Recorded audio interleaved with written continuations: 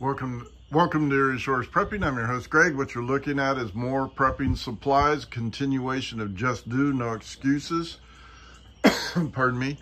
I'm bringing them up from the basement. It is exhausting work, heavy work, but necessary as I will be moving to a different location.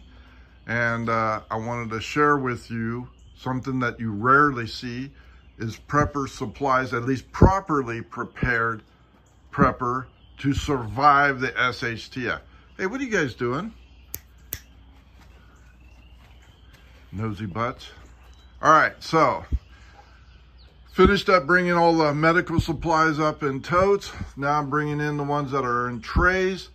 Easy pull-out slide for easy access, medical emergencies, medications, and everything else for the triage unit I had set up. You see back there more totes with labeling not facing you, but it has like sutures, supplies, instruments, all that kind of stuff. And you can get instruments on eBay. Yes, you can. That could possibly save your life for $35 to $50, $60, depending on how much you want to spend. Just sterilize them before you use them, which is what I've done. But again, you can get these at garage sales, yard sales, flea markets, estate sales. A lot of people that are retiring or ill or have passed away leave behind a lot of unopened gauzes and other things, porta potties, shower chairs. You could pick those up for just minimal couple bucks. And you don't think that far ahead, but you know, somebody that is infirm will certainly appreciate you taking care of them. All right, so again, blankets, medical supplies, a lot of them. I plan on doing all right by having the supplies I need to take care of me and mine. One thing is, lots of food. You're not gonna have enough food. I don't care how well prepared you are. Currently, just in a static state, you are burning anywhere from 2,000 to 2,500 calories per day in consumption.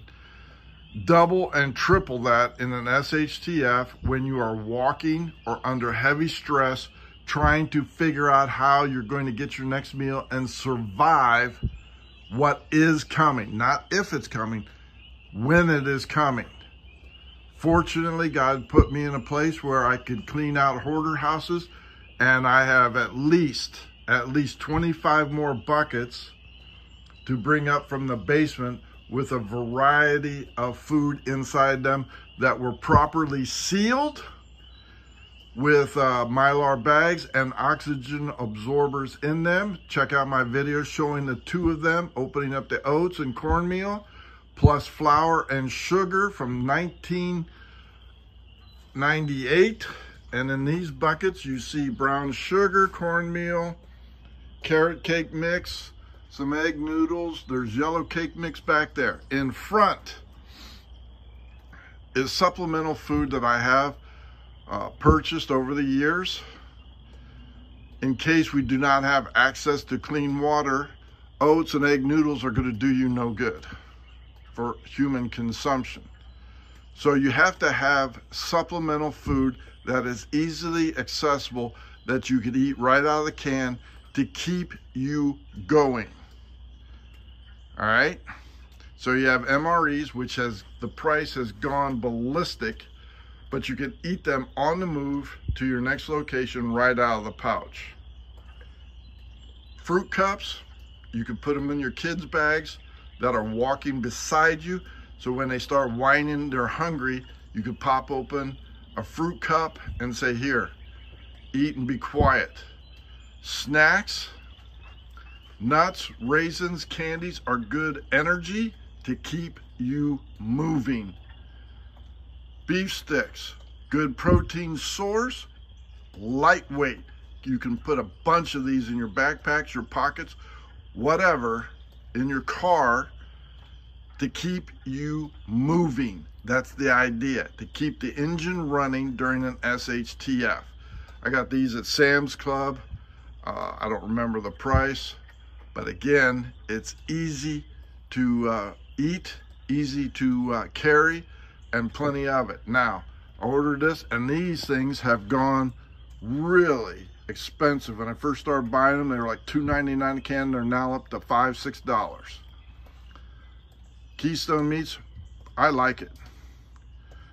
I pop the can open, put it in a skillet, warm it up with eggs, whatever else I'm having, and I have beef and potatoes, beef and eggs, whatever it is. I make burritos out of them.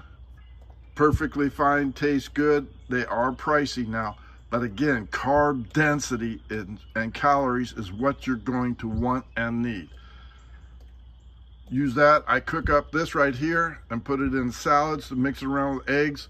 As seen here, tastes perfectly fine. Dehydrated food, lightweight, easy to carry.